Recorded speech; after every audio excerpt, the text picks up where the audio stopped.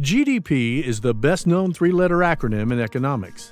But what exactly is GDP? GDP, or Gross Domestic Product, is the total market value of all final goods and services produced in an economy in a given year. It measures the production of goods like pizza, new houses, cell phones, and services like your favorite streaming channels. The calculations are simple accounting, multiplying the prices of the goods and services by the quantity sold and adding it all up for the entire economy. It's important to note that all these goods are measured in the price at which they are sold to the end consumer in US dollars.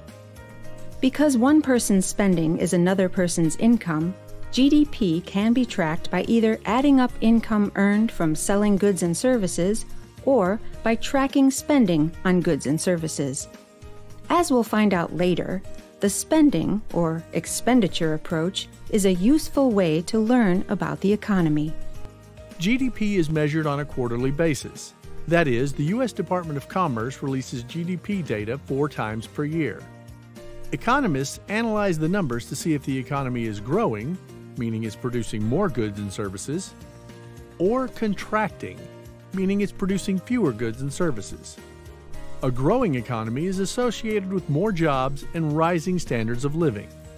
A contracting economy indicates the economy is likely in recession and will experience rising unemployment.